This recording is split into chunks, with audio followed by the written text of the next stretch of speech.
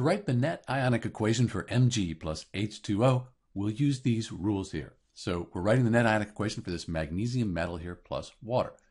First thing is we need to balance the molecular equation. Looks like we could just put a 2 in front of the H2O and that would be balanced. So we have our molecular equation. Then we write the states for each substance.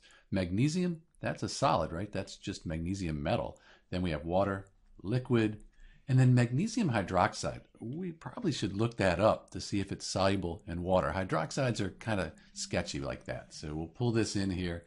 And where's magnesium? Right here, this magnesium 2+, and then hydroxide here. So we go down and then over, and we see that I.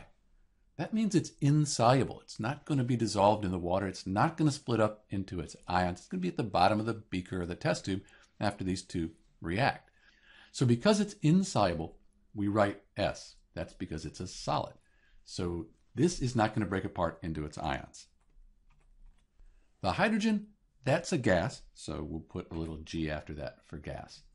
So at this point, we want to split the strong electrolytes into ions. And that'll give us the complete ionic equation.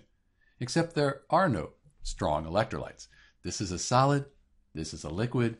We have this insoluble compound, which is a solid. And then we have a gas. We can't split anything up, so this is essentially the net ionic equation as well, although there's really no ion, so I guess you couldn't call it a net ionic equation. You'll see sometimes people will split this up into its ions, but that is not correct. It's insoluble and it won't break apart. Once these react, it's at the bottom of the test tube.